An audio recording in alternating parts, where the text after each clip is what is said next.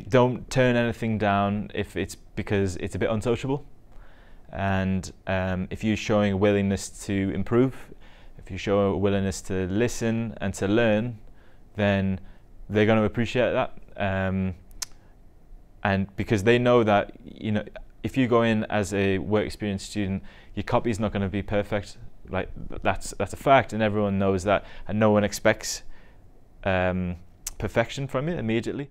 Being able to learn from pressure situations and being able to dip your toes into different scenarios, and sometimes it might frighten you because you're completely out of your comfort zone, but you'll learn, and you'll learn from it, and I think that's important in order to grow.